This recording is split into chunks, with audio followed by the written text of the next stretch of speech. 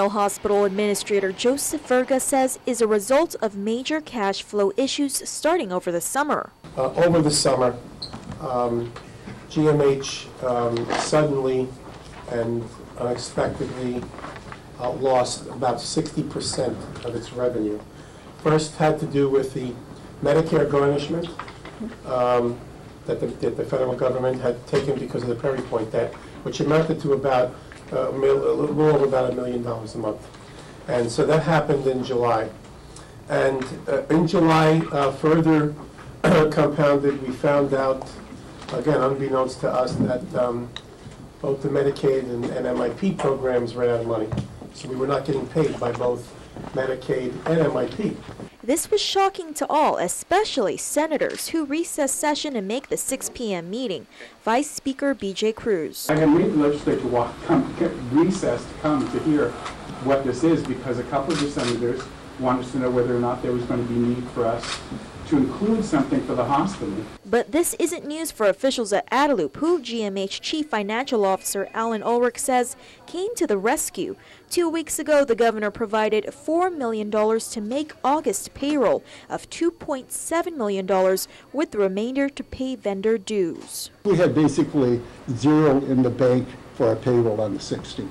That's how close to the bone we are, if you will, how dire our financial situation is. Meanwhile, Verga says GMH has been waiting on a legal opinion on whether or not they could refinance the funds provided through Public Law 32-43 relative to expanding the hospital's borrowing ability to pay down outstanding debts. The governor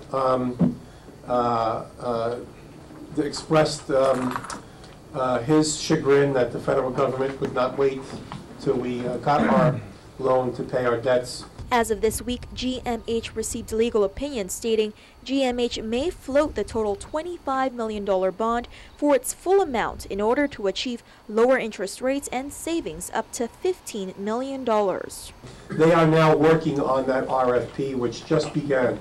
So we have been waiting and waiting all summer for this process to begin. Of course, during this time, we continue to accumulate interest on these debts. Looking ahead, Senator Chris Duenas expressed his concerns about the hospital's fiscal year 2014 budget. It would be irresponsible for us, I think, right now to pass a budget, knowing the situation you have, and many senators have been on the record not being in a hurry to pass this budget.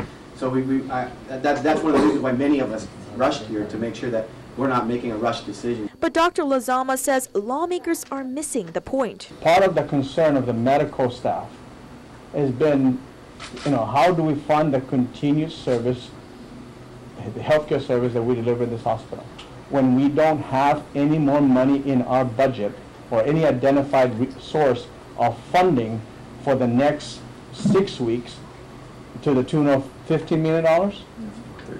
$13 million? Among remedies to assist the underfunded hospital, Ulrich notes a proposed increase in fees for 7,000 line items at the hospital, as well as working with the local insurance companies to review and define new terms in addition to garnering sufficient funds for MIP and Medicaid. Reporting for Guam's News Network, I'm Crystal Paco.